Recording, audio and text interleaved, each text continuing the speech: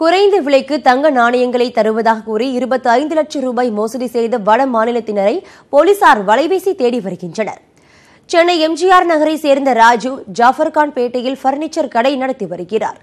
அங்கு வந்த வடமாநில நபர்கள் ராஜுவின் அவரது மனைவி ரேணுகாவிடம் தங்க நகைகளை மொத்தமாக வாங்கி விற்பனை செய்து வருவதாக கூறி தங்களை அறிமுகம் செய்துள்ளனர்.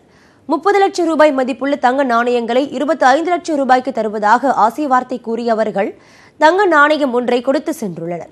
ரேணுகா சோதித்து பார்த்தபோது அது அசல் தங்க நாணயம் என்று தெரிய வந்தது. இதையடுத்து அவர்கள் சொன்னதை நம்பிய ரேணுகா கணவருக்கு தெரியாமல் 25 லட்சம் ரூபாய் கொடுத்து 1.25 கிலோ எடையுள்ள நாணயங்களை வாங்கியுள்ளார். பின்னர் பரிசோதித்து பார்த்தபோது அத்தனை நாணயங்களும் போலி என்பது தெரிய வந்தது. இதனால் அதிர்ச்சியடைந்த அவர் போலீசில் புகார் அளித்தார். மோசடியில் ஈடுபட்ட வட மாநிலத்தினரை காவல்துறை தேடி வருகிறது. நகைங்கெல்லாம் வாங்குறோம், உங்களுக்கு செயினோ காயின்ஸோ இது வேணா பண்ணித்தரோம், எனக்கு ஒரு 30 லட்ச ரூபா